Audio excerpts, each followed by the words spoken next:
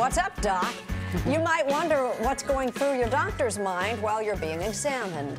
Reader's Digest polled dozens of physicians across the country. Its cover story, What Your Doctor is Really Thinking, is out today. Editor-in-Chief Liz Vaccariello is here, along with our own Dr. Holly Phillips. And good morning, both of you. Good morning. The doctors that you polled say that they welcome their patients' emails within reason. That's right. Really?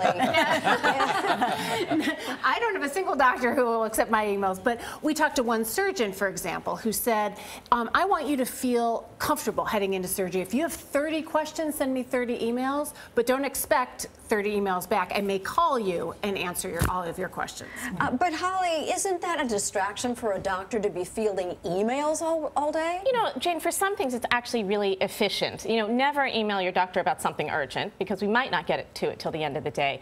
And it's good just for specific things, maybe follow up from an appointment if you're asking questions about a medication, but it is not the place to list all of your symptoms and hope to come out with a diagnosis. Liz, you also found out that doctors said they're not worried about a Google search. What do you mean? Yeah, I thought that doctors would roll their eyes when you walk in with 3 inches of every study that affects every one of your symptoms.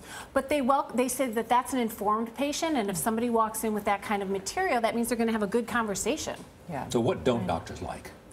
Well, they don't like when you're on your phone texting. Okay. I'll tell you that. And they don't like when you're late to the appointment, and they often are late themselves. But there's usually a good reason for that. But wouldn't it be better in a waiting room where we're all waiting, that's what we call the waiting room, waiting and waiting for an appointment at X o'clock, that doctors should find a way to say, sorry for the delay, we had an emergency, we have. That's a good point, Jane. An explanation would make things, a little heads up or an explanation. But one doctor said, you know, if I'm in the next room and I'm talking to a teenager who just admitted that she might have suicidal tendencies, I'm going to spend an extra 15 minutes with you. And I'm not going to. Everybody would understand that, wouldn't they? Everybody would understand that. And if you're somebody who's never gone double the time with your doctor, you're one of the lucky ones. Well, also, that's a good thing. You know, when your doctor's waiting room is packed and they're actually running late, it's a pain if you're the one waiting. But on the other hand, you want the type of doctor who's going to take the extra time with you if you're the one that needs it. So it's really a balance. Tell me how to address the second opinion question.